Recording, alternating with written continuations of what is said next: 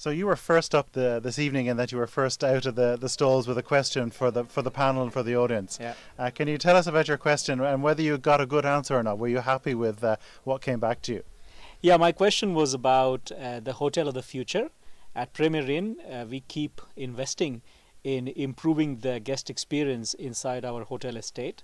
And my question was, if you were to start a hotel from scratch, what are the kind of digital innovation considerations and constraints would the experts on the panel start with? So I think one of the panel said we'd start with a bar, but joking aside, Yeah. I think one of the other panel members, I think it was Susie, said actually that would be wonderful. It would be so much easier to start from scratch because there are Yeah. so many legacy systems. Yeah. So the answers that came back were in fact that, well, you either try to do internally, but that's very difficult for a legacy company, and there are so many, responsibilities in terms of focusing on the beds and the basic customer experience. So some people were saying they go out and they work with technology providers. Would you agree with that, or where are you going in that model? I think it's the right balance. I think somebody used the word balance in the panel, which is the key to having a good strategy. I think I think somebody else on the panel also mentioned that having internal capabilities to analyze, comprehend, and assimilate the digital change is very, very important. And we are doing that. So we are setting up our own digital capabilities, and we have multifunctional teams of our own working on web technologies, app technologies, and also integration technologies. So as a business, we feel that starting from the consumer, looking at, somebody mentioned pain points. I mean, we call them empathy maps. Starting with the empathy maps, understanding the consumer journeys, and then trying to add value where it really matters, where it really moves the needle on the customer satisfaction curve, and also the commercial goals is where we start with, and then work backwards. So it was a very good discussion. Somebody talked about the reputation management being a good starting point. There were points made about the hotel check-in and how Checkmate, Revenate, all those products, what can we learn from them? How do we select technologies? I think it was a very good discussion. So a lot of the panel were coming at this from very different perspectives. Yes. So Tripty's coming at it obviously from a direct distribution perspective, but then the panel, many of the panel agreeing that in reality they couldn't survive without Booking.com. But ultimately they all agreed, in fact, even though they have very different viewpoints, in that they all said balance is the key point, and it's about finding the right balance. But in fact, some argued further and said, well, actually it's a shift towards direct, but in fact there's an opportunity lost, in fact, that it's about not just changing the shift, but it's actually going back to the customer and finding out what they really want. Yeah, end of the day, I think what I really liked was somebody mentioned the customer owns the customer. Eventually, the customer will decide which channel, which device, what lead time are they happy to book. Essentially, you have to take the anxiety out of the booking process and make the whole journey as seamless and comfortable for the consumer.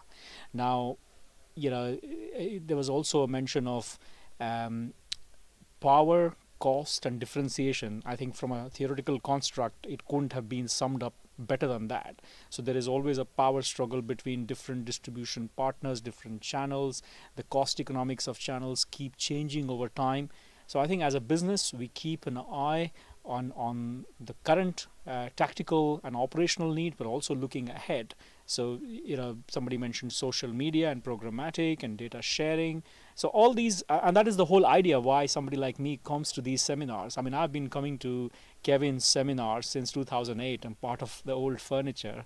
And last year I was a panelist here, and this year, asking all these questions. It's great fun to understand what are the themes, where is the industry going, what are the kind of challenges which we face day in and day out, and taking some time out and having fun. So a perfect segue into the fact, or into the question, which is, how is this kind of environment, the small environment, unique? Because most of us are used to big conferences, big presentations with very little audience interaction, where in reality most of the conversation here came from the audience. There were questions that were coming from the audience. You obviously come to these events and you're a fan, because you learn, because you want to hear what others are doing and saying. Obviously, it's a valuable environment. Yeah, it's a, on the panel they always have somebody from the system integration partners, somebody from the hotel industry, somebody from one of the innovative product. This year it was Striptease. So it's a good combination. And then there's always the external viewpoint that should the technologists lead the innovation, or should there be the industry which defines what it really needs?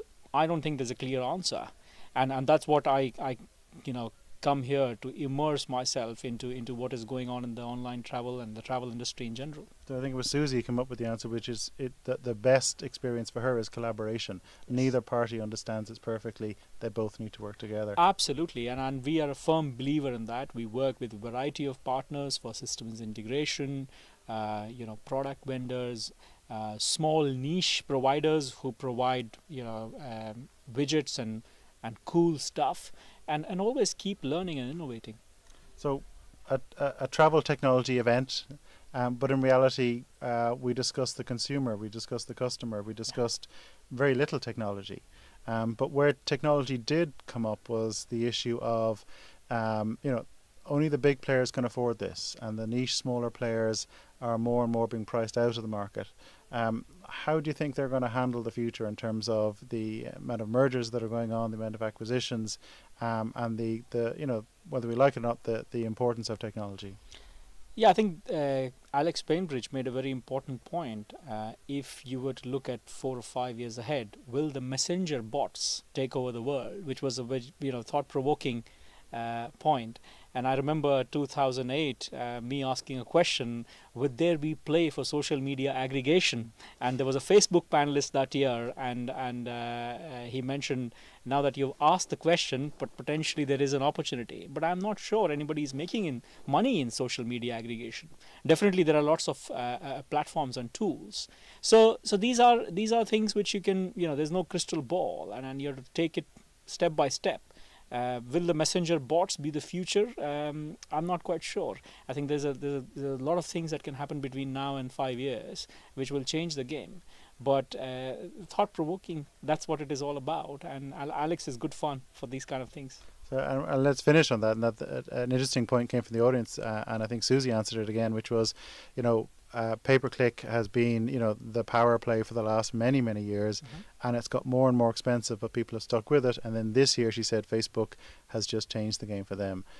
So again, would anyone have predicted that? We don't know. And 5 years from now, we don't know. But essentially, I think Susie summed it up very nicely. It's a question of building that relationship on an ongoing basis, the trust, I hate to use the word loyalty, but it's basically the understanding and the rapport with the consumer which you build over a period of time. With a high repeat consumer base in a hotel chain, I think the onus is on the hotel chain to really harness the data, really build that relationship by offering the consistent and value-added experience every time the guest walks in. So I think that's what is the holy grail, and then there could be different manifestations. Earlier it was the search engine marketing. Today it's Facebook and programmatic, which is perhaps proving to be more efficient for certain marketeers.